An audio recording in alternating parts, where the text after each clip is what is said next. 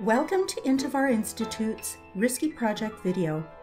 In this video, we will demonstrate a step-by-step process of the project risk management and analysis in RiskyProject. The process starts with a project schedule.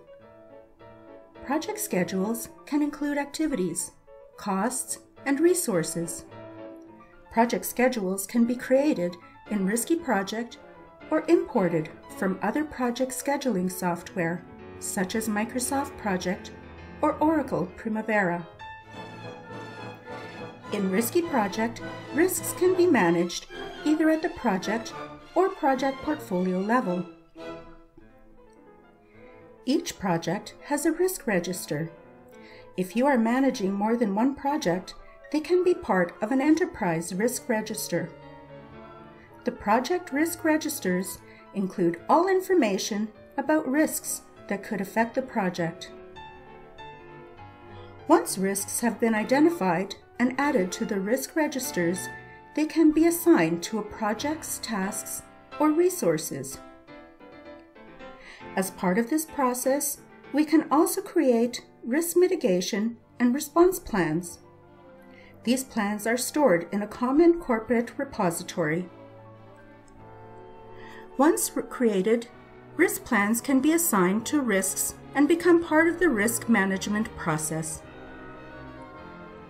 Once you have assigned risks to your project schedule, you run a Monte Carlo simulation to analyze the impact of the risks. The Monte Carlo results will allow you to generate a risk-adjusted schedule. This allows you to see how risks could impact project cost and schedule, and what the levels of schedule margin and management reserve you require to ensure you can meet key project objectives. The Monte Carlo simulations will help you perform risk ranking and prioritization. You will get clear insight into how each risk will impact project cost and schedule, and allow you to prioritize your risks to ensure you focus on the most critical risks. Another result of Monte Carlo simulations is project risk ranking.